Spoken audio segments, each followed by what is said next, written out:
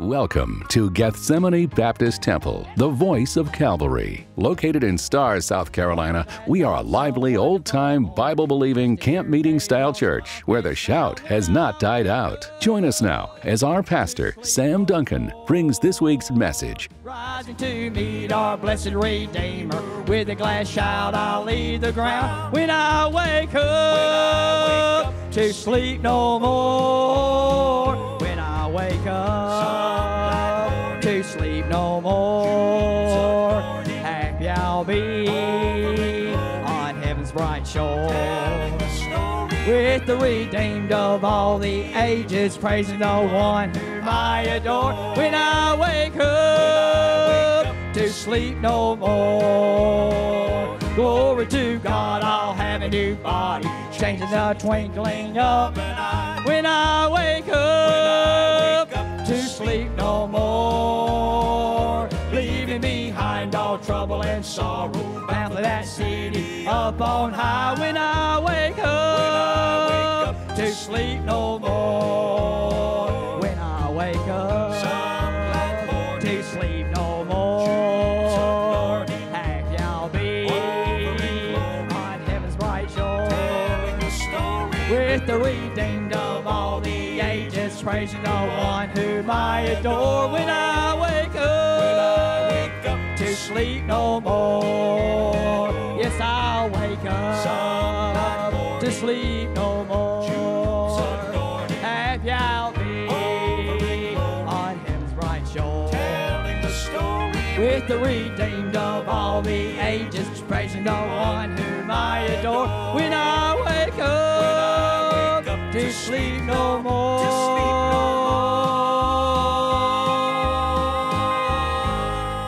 Jeremiah chapter 3 this morning. Seriously, you got Isaiah, Jeremiah, Lamentations, and Ezekiel there in the Old Testament. Jeremiah chapter 3.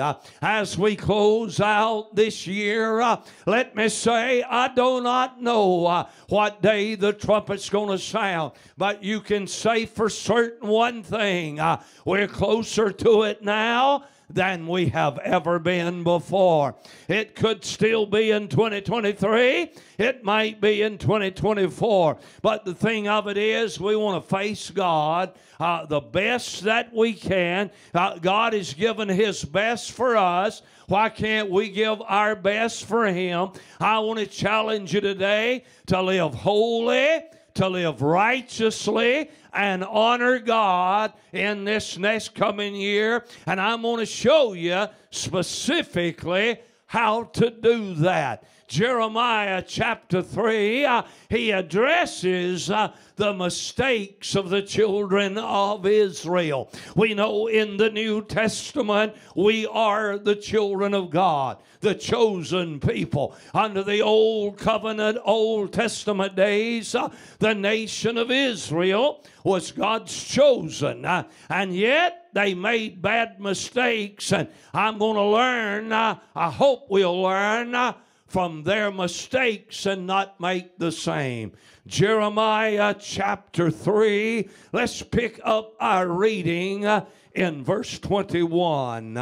And he said, Jeremiah chapter 3, verse 21, a voice was heard upon the high places, weeping and supplications of the children of Israel, for they had perverted their way, and they have forgotten the Lord their God. And God then says, return, ye backsliding children, and I will heal your backslidings. Behold, we come unto thee, for thou art the Lord our God. Drop to verse 24 for the sake of time. Verse 24 says, our shame hath devoured the labor of our fathers from our youth. Their flocks and their herds, their sons and their daughters. We lie down in our shame, and our confusion covereth us. For we have sinned against the Lord our God, we and our fathers from our youth, even unto this day, and have not obeyed the voice of the Lord our God. I want to point you back to the last phrase of verse 21. It said they had forgotten the Lord their God. I want to preach about some things to never forget in 2024. And you could also title this message, The Greatest New Year's Resolution. Let's pray and ask God to be in our midst. Our Father God, we bow today in the presence of Almighty God. Lord, we do thank you for the early service and that crowd that's already come and already gone. And I thank you, God, for the Spirit you gave us in that service and how the anointing of God brought the preaching forth. But God, we got a new crowd. We got a new opportunity. And I'm asking that the anointing of God rest upon the preacher, upon the preaching, and upon the hearer. I pray that every one of us, without exception, would adopt this as our New Year's resolution. And God, that we'll always be aware of how important spiritual principles are in our everyday lives. Lord, I pray there'll be some things that we'll never, ever allow ourselves to forget. Have your willing way. Meet with us, God. We pray it. We ask it now in the mighty and the matchless name of Jesus. We humbly pray. And all God's people this morning loudly closed out the old year by saying what? Amen and amen. Thank you, and you may be seated. Let me begin this morning by telling you that the countdown has already started all across this globe in different time zones all over the world. The countdown to midnight has already started. At the stroke of midnight tonight, 2023 will become history. And we'll have a brand new year of 2024. And the countdown is now in progress. Let me say, whatever you're going to do for God in 2024, you need to be laying the groundwork now before that it ever gets here. I've never seen anybody, whether they were drunk or sober, at midnight on New Year's Eve, wish anybody a terrible new year. Everybody always says, Happy New Year. Well, let me tell you, it won't happen by accident unless we make some vows, unless we make some plans, unless we lay a groundwork now to live for God better in 2024 than we did this year. You have no right to expect it to be a happy year, honey, but let me tell you, when you get under the spout where the glory comes out, you get plugged into God and you make those vows. God sent His best for you, and once we do our best for Him, then you have every right to expect the blessing of Almighty God. Folks, we need to make a vow, call it a New Year's resolution, call it a spiritual vow, whatever that you want to call it, but you need to determine up front, you'll not let yourself forget the principles of God. See, everybody wants a New Year's resolution. Man, I've heard people say, Brother Sam, I've already made a resolution. I'm going to lose 10 pounds. Yeah, we'll say. Others say, my New Year's resolution, I'm going to quit smoking.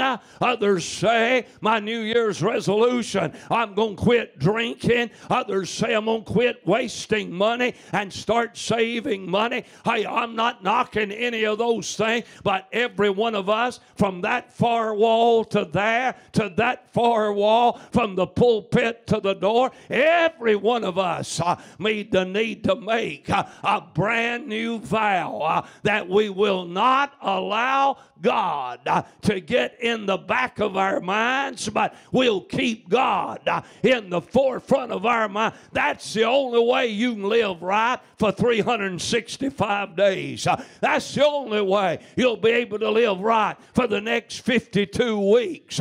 You got to keep God in the forefront of your mind, which means you cannot allow yourself to forget spiritual principle. Here's the thing, folks.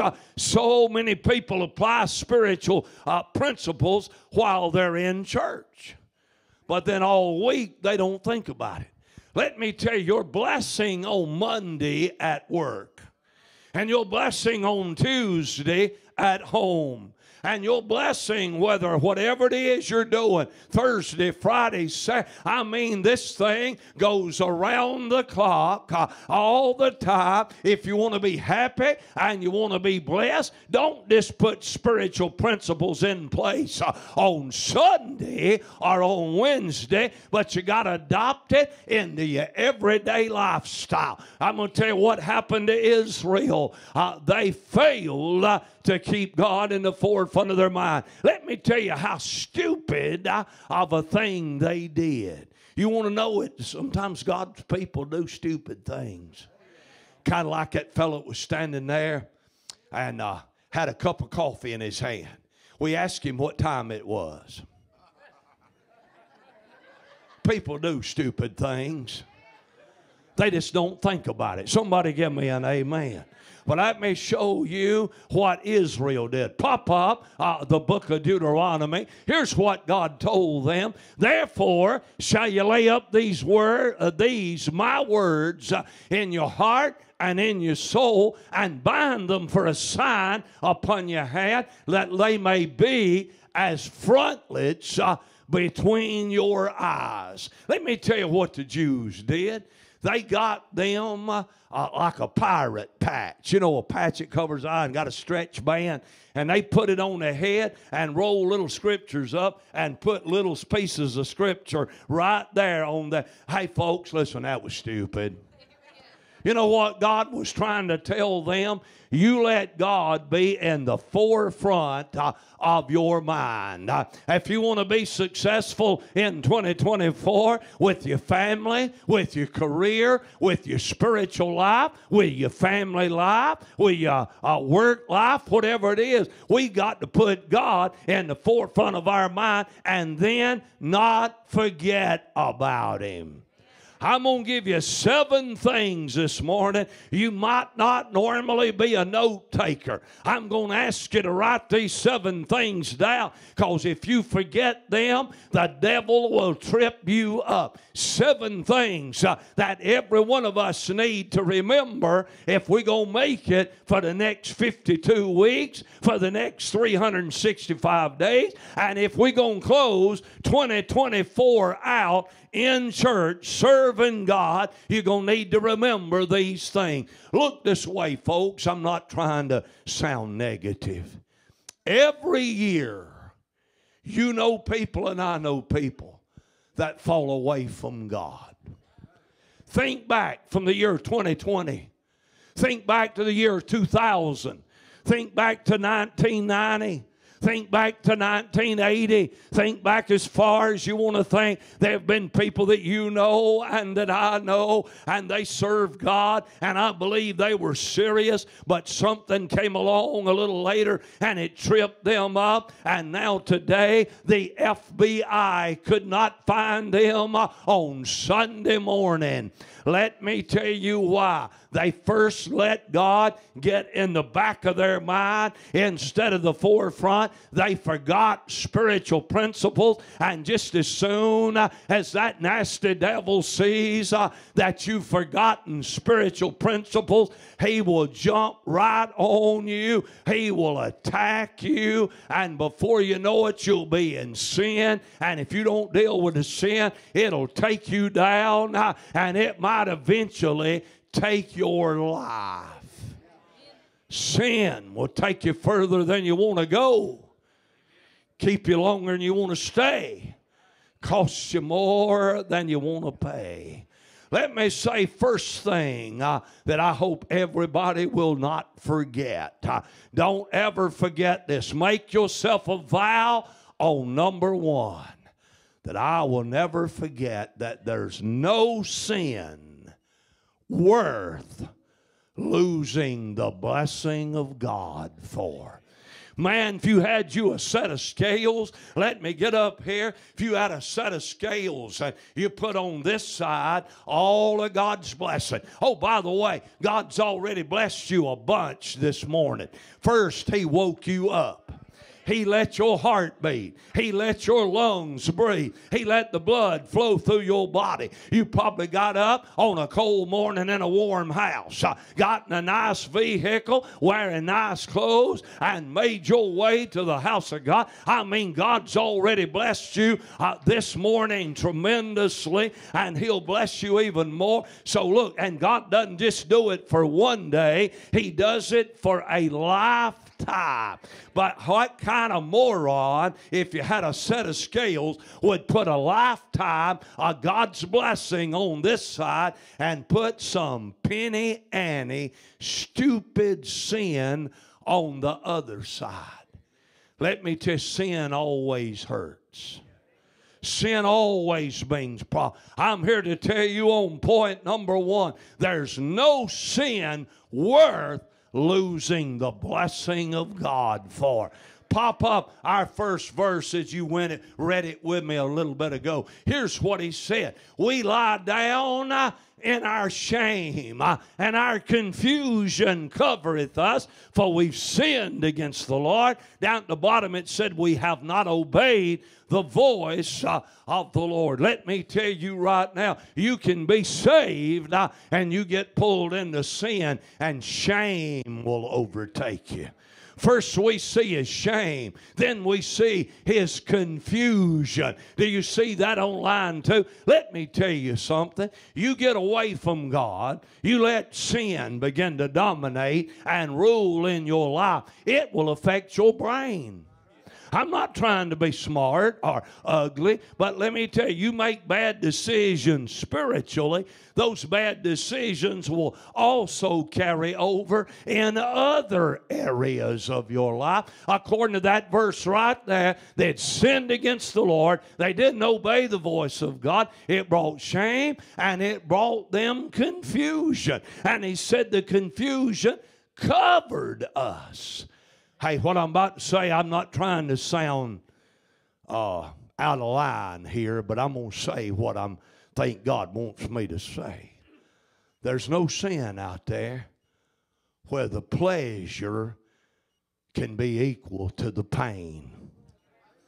You fill in the blank on the pleasure. If it's something physical or fleshly, or if it's booze or drugs or stealing money, whatever that it is, I'm here to tell you there is no sin where the pleasure of it will be worth the pain that you're going to bring to. It'll break your heart. It'll break your family's heart. It'll break your church's heart. Somebody give me an amen. I'm telling you, every day of 2024, remember there's no sin out there that's worth losing the blessing of God for. And God will remove his hand of blessing. God will not bless sin. God will not bless immorality. No, sir, he'll remove his hand of blessing. Guaranteed. Are you hearing me this morning? So the first thing, see, sin always brings hurt and tears and problems. steps. And some of you might have thought a few moments ago I was being a little too brash when I said that sometimes sin will kill you. I want you to know it's Bible. Pop up our next verse. Then when lust hath conceived, it bringeth forth sin. And sin, when it is finished, bringeth forth death. Somebody want to argue with the Bible? Now, and the Bible also says there is a sin unto death.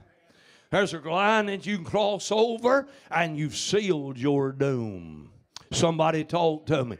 I want you to be successful in 2024. I want to see everybody in church today at the end of 2024. I want to see you sitting right here in the house of God with somebody else with you that you've led to the Lord and brought to church with, and you be successful, and you be smiling, and you be happy. And the only way we're going to make it the next 52 weeks, the next 12 months, the next 365 days, you got to remember and not forget there's no sin out there worth losing the blessing of God for.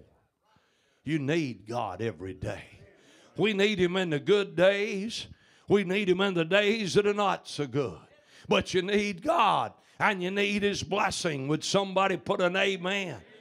And it won't happen if sin gets back in your life and takes over. So number one, before we move on, never forget, take a vow. I'll never forget that there's no sin. Doesn't matter what it is, you fill in the blank. No sin is worth losing God's blessing for. Number two, the second principle that God's laid on my heart to share with you, and boy, I believe this is a motivator. I believe this will keep people out of sin. We need to remember this right now. Remember, a vow to yourself that you'll never forget that sin breaks God's heart. Man, if you realize that, how can you go on when you get under temptation, something comes your way, and you get really strongly tempted, and you're about to give in to it, you stop, and you think about it. This is going to break the heart of God. The God that loves me and cares for me, the God that saved me, the God that blesses me, the God that gave me breath this morning, the God that makes my heart beat, the God that makes my lungs breathe. How can I turn around, knowingly break the heart of God? When you think about that, it'll motivate you. Hey, let me tell you something. Did you know sin makes God feel betrayed? Did you know that sin makes God feel like He's been cheated on? It does. I'm going to show you a verse. It's in Jeremiah 3, but we didn't read it a while ago. But I'm going to pop it up on the screen. Every man, every woman here can relate to this kind of potential hurt. Here's what he said.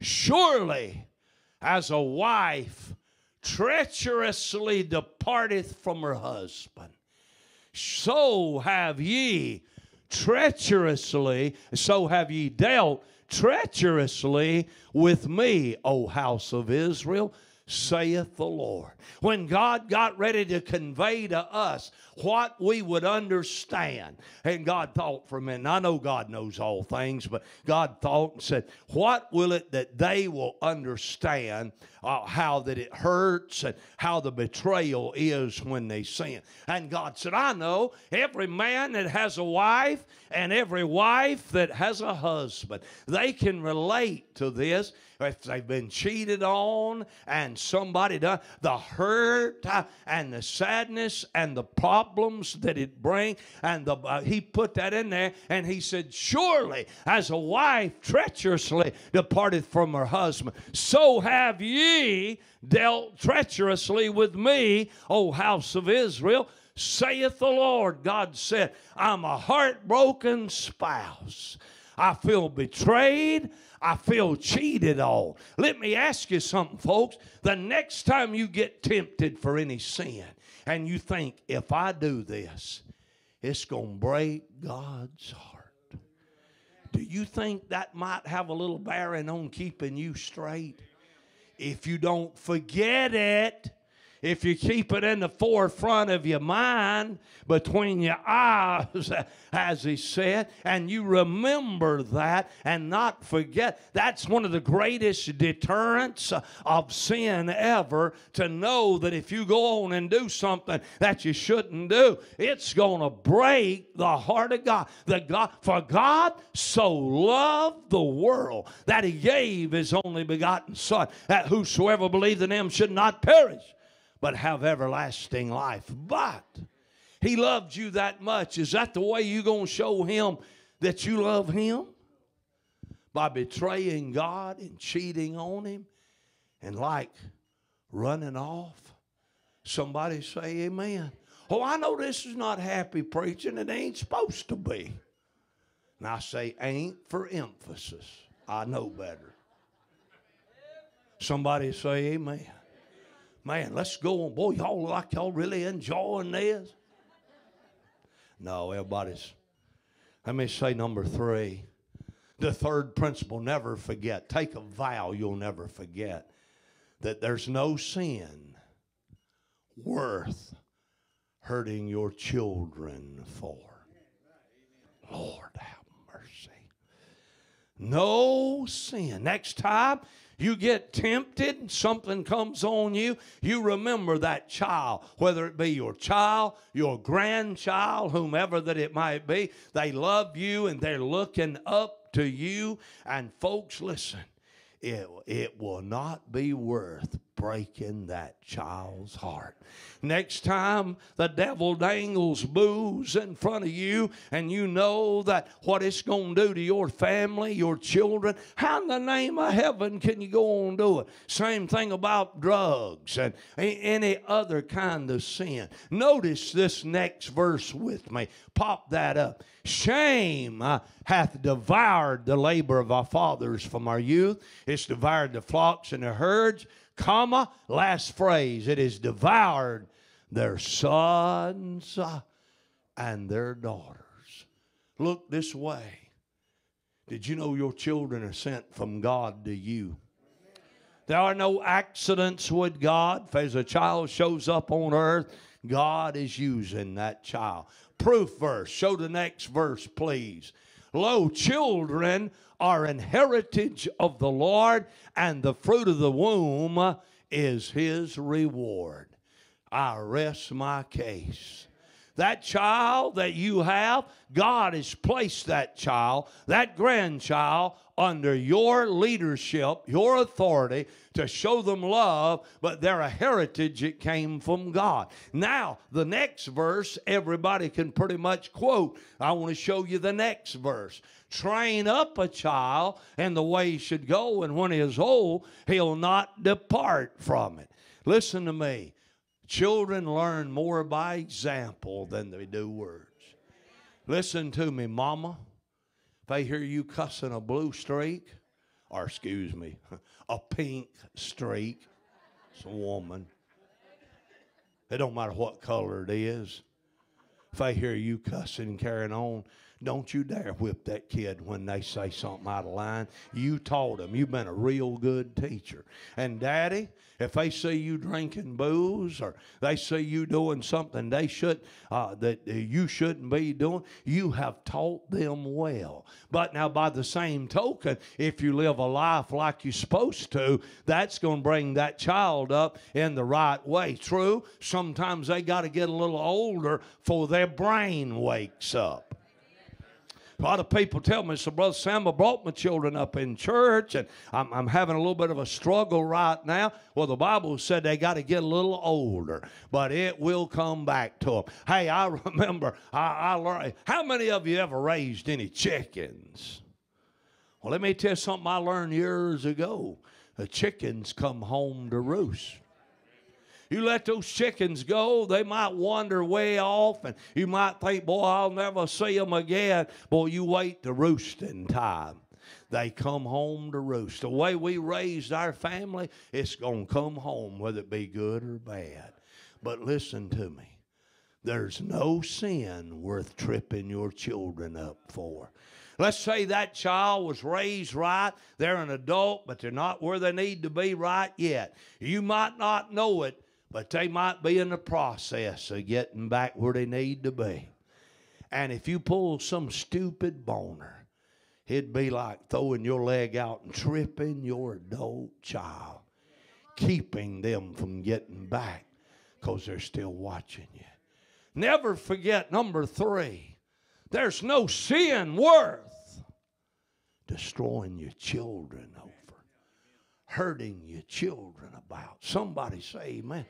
But everybody knows it, but most people forget it. And by the admonition in the Scripture, we will not forget the things of God. Never forget, number 1, there's no sin worth losing the blessing of God for. Number 2, remember all sin breaks the heart of God. Number 3, remember there's no sin worth hurting your children for. And number 4, take a vow you'll never forget that there's no sin worth losing the closeness of God for. Man, if y'all know what I'm talking about, when you know the closeness of God, Lord have mercy. When you're living under the spout where the glory comes out, and as people say, God is all over you. You feel His presence. It might not even be a good time. You might not be going through good times. It might be something tough. But you know what? God's with you, and it's all right. You know God's got it. God's got you. And boy, in the good times, when you get under the spout where the glory comes out, you're shouting, hallelujah, praise the Lord. Boy, God is good all the time and happy. Man, you would not take anything for the closeness of God. But sin will separate you from the closeness of God. Next verse, pop it up. A voice was heard upon the high places, weeping and supplication, that's prayer, of the children of Israel. And Israel literally means people of God. El in Hebrew is the word God. Israel means the people of God. They've perverted their way, and they have forgotten the Lord their God. Let me tell you, there'll be a time you're going to need God. You need Him every day. There'll really be a time you're going to need God's closeness. You're going to need God's presence. And if you've let some two-bit, little old filthy sin come in, and even though God still loves you, but that sin has taken and separated you away from that closeness. You know, every now and then people will come to me and say, Brother Sam, I know I'm saved. I know I'm saved, but years ago I had this, that, or the other, and they might name something. He said, and I just don't feel God like I used to. You know what they've done? They've let a sin separate them from that closeness. Now you can get it back. He said it in the text, return to me, you backsliding children, and I'll take care of you. I'll heal you. Everything will be all right. But you got to make that effort. But the reason that some people, they've let a pet sin come in, and now they're weeping and they're praying and they're asking God, restore that joy to me. Let me feel your presence. And they don't feel it like they used to. Boy, you'll look then if you got that scale and say, to lose the presence of God over a moment of some stupid sin. Good. Are you with me this morning? Oh, I like happy messages. I do. I like it camp meeting style. But sometimes as a pastor, you got to preach like this. This is the last day of the new year. At midnight tonight, we're going into a new year, and we got to make that year count for God. It might be the year of the trumpet. You don't face God with some sin creep back in your life. All down through history, people might have served God, and some of them have fallen by the wayside. You want to know why? They forgot these spiritual principles and how important they are, not just on Sunday and Wednesday, but in their everyday life. Number 5, everybody hear me on this one. Maybe this will speak to you. If something else maybe about your children and about God hasn't.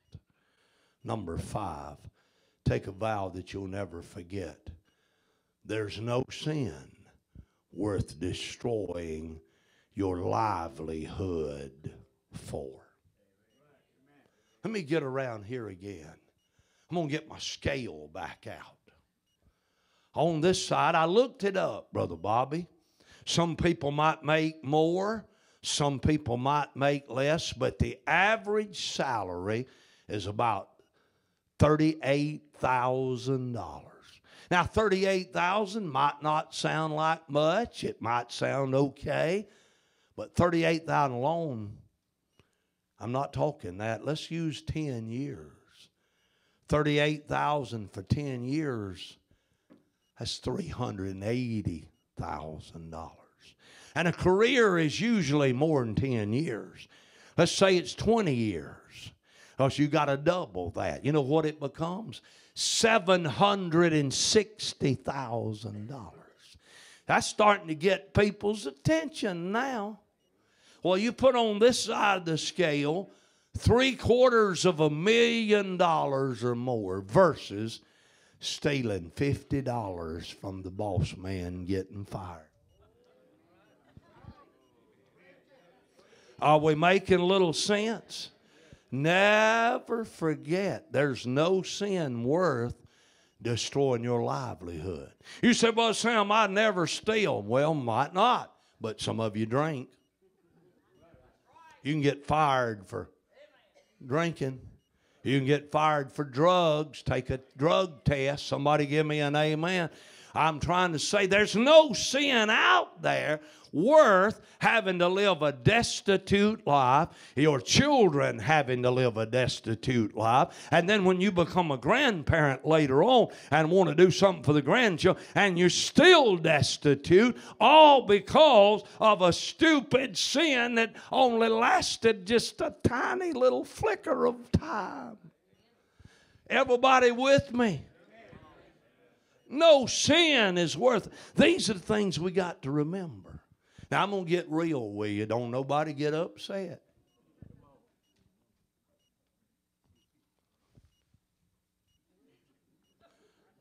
Da-dun-dun. Da-dun-dun. Somewhere along the line, mister, a she-devil will show up. And ladies, don't get mad at me.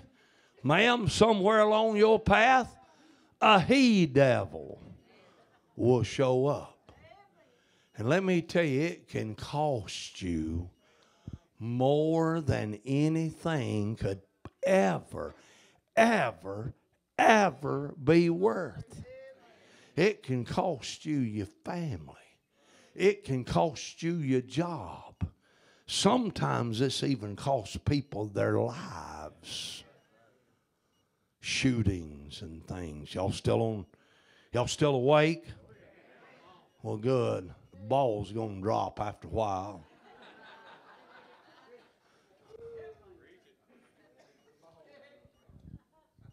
A drink of booze and lose $750,000, $1 million from being let go from a job. Is that worth it? Not being able to pass a drug test over something stupid. Is that worth losing $750,000 to $1 million? Stealing $50 out of the cash register from your boss man, losing. Is that $50 worth more to you than $500,000 or $750,000? Of course not. But people make decisions like that all the time. Let me tell you why. They put God back in the back. He's not in the forefront of their mind. They've allowed themselves to forget. And you're no different, and I'm no different than anybody else. if we forget the importance of spiritual principles, some of us will get pulled into something stupid. And boy, will you pay for it for years and years and years to come. Number 6, I'm trying to watch the time. I want to make sure I'm finished by midnight. Number 6, the 6th, make a vow that you'll never put anything ahead of the Bible. Make a vow up front. I will never put anything ahead of the Bible. There's some things I don't understand. I hope you're not about to get mad. But if you do, your problem's going to be with God and not with me. But I'm going to tell you, you let somebody's favorite politician come out and say, well, there's nothing wrong with the homosexual movement. And you turn around and vote. Put your stamp of approval on a person who has already said that they think their opinion carries more weight than God's. I'm here to tell you that Bible has got to be the final and absolute authority. And in 2024 or any other year, if you put somebody's opinion, a politician of any political party, or some so-called movie star come out, maybe they're your favorite one, because they say something's right. If God says it's wrong, who you gonna believe? Who you gonna decide to go with? Madonna? I don't even know who she is. I just know the name. Who you gonna go with? Name somebody. Brandon, name some worldly star. I know you know a bunch of them. Tom Selleck. Okay. If Tom Selleck comes out and says that you don't need to go to church and all that stuff, are you going to believe Tom? Are you going to believe Jehovah God? Are you going to believe His Son Jesus? I'm here to tell you, I don't care what Joe Biden says. I don't care what Nancy Pelosi says. And it doesn't matter any of them. If they come out and say something that's against the Word of God, I am not going to turn around and put my stamp of approval on them, because they've already said they think they know more than God. How can we expect to have a nation that prospers and blessed if we're doing everything God said? Don't do that. Don't do that. And we're doing it anyway. And I'll pick on people of both parties. I just happen to name the nuts that's in charge right now. Somebody say something. Good gracious. If you put anything ahead of the Bible, you're wrong for it. Oh, and while we're talking about putting things ahead of the Bible, we have church every Sunday. Even if Sunday is Christmas Eve or New Year's Eve or 4th of July or Christmas Day. And I don't want to put anything ahead of the Word of God. And let me close out with this thing, and I'll tie a few things together.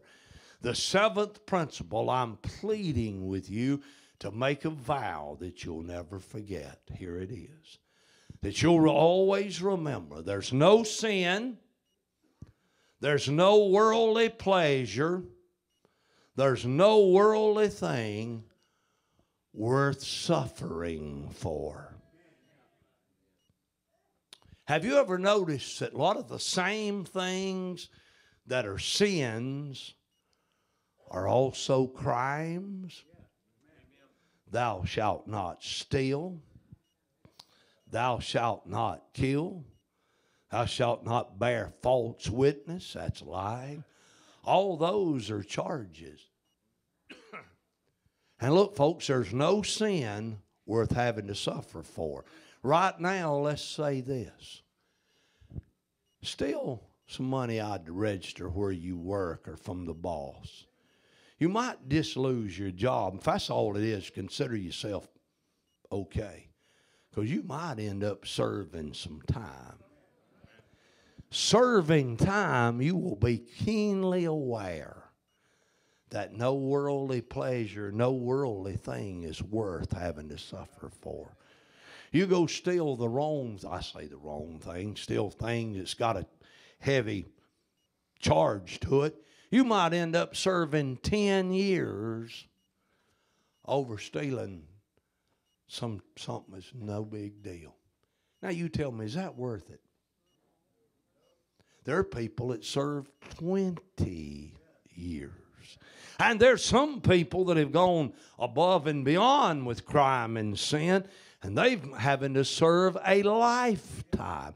And there are some that has received capital punishment. You talk to any of them in any prison, and they'll tell you if they've been there any length of time, it was not worth it. I want to reiterate, remember in the forefront of your mind, no sin, no worldly pleasure, and no worldly thing is worth having to suffer for. And God addressed that. I'm talking about from the point of view of jail. And it's even in the Bible. Pop up Romans 13.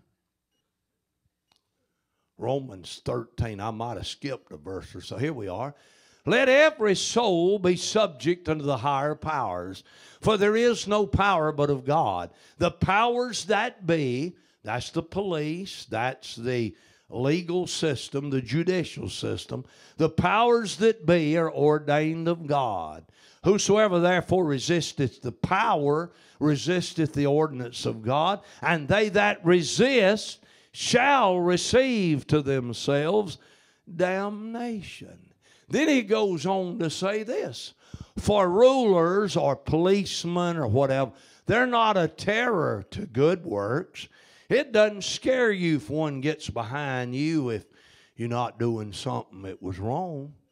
It'll scare you to death if you got a dead body in the trunk. It'll scare you if you got stolen merchandise in the vehicle. For rulers are not a terror to good works, but to the evil. Wilt thou then not be afraid of the power? Do that which is good, and thou shalt have praise of the same. He said, you do, let me paraphrase that, paraphrase that when it says, do that which is good, and you'll have praise of the same. It means as long as you do what's right, you don't want to defund the police.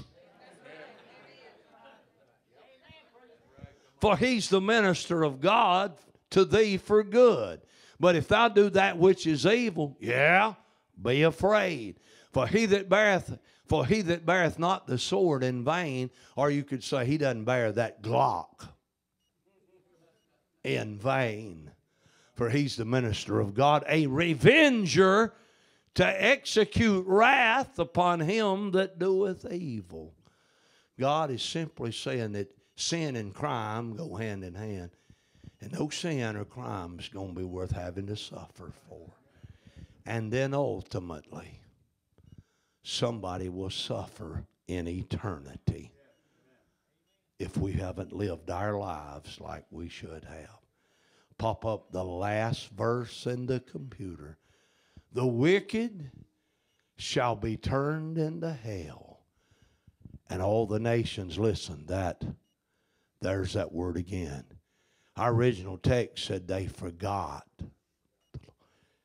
And all the nations said, forget God. He's warned us, and we've seen it in several places.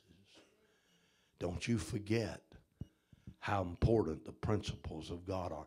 If you let those things just get in the back, they won't be in the forefront. They won't be seen enough, and it won't be reminded. I'm saying today, make yourself a vow to remember the importance of spiritual principles in, listen, our everyday life. Not just our church life, every day. And it'll produce a better quality person. And if enough people do it, it'll produce a better quality community. And enough people do it, it will produce a better quality state. And if enough people do it, it'll produce a better quality nation. And if enough people still do it, it'll produce a better quality of a world to have to live in. I'm sure you probably have already said or will say to somebody, Happy New Year. It doesn't just happen. There's got to be a plan in place. We got to be willing to do something to change the course to make it what it ought to be. Please don't forget, we're standing on the doorstep right now of 2024. Less than 12 hours from right now. I'll go ahead and tell you, it's 12:08. Less than 12 hours from now, we'll be living in 2024. Unless we get a plan developed. And I hope you got these things down and review it from time to time. But simply say, I'm not going to let myself forget God. Keep it right here. That's the strongest deterrent. And I look at my children and grandchildren. To me, that's a deterrent. I'd hate for them to think their papa or their daddy was a scoundrel. Somebody give me an amen. That's a deterrent. Breaking the heart of God is a deterrent. We got to remember these things. Israel was his chosen people of the old covenant, and I'm done in a second. We're his chosen people in this day and age, and we're doing the same thing as they did back then. One more time. The wicked shall be turned into hell, and all the nations that forget God. Our original text, they perverted their way. They forgot the Lord their God. Our Father God, we bow in your presence right now, asking, Lord, you to take this message. I know it's been a little pointed and it's been direct, but Lord, let us realize there's no sin out there worth breaking your heart for, or breaking the heart of our children or our grandchildren, or hurting our testimony. Lord, we could have gone on and on, but right there in that one passage in Jeremiah 3, it tells us all of this. Help us, Lord, to never put anything ahead of the Bible. Let us honor your word, follow your word, stay in your word, study your word, and let us realize the more of the word we get in us, the better quality of life that we're going to have. Speak to every heart in Jesus' mighty name that we pray. Amen. Brother Steve, let's sing some more today. God bless you for being faithful.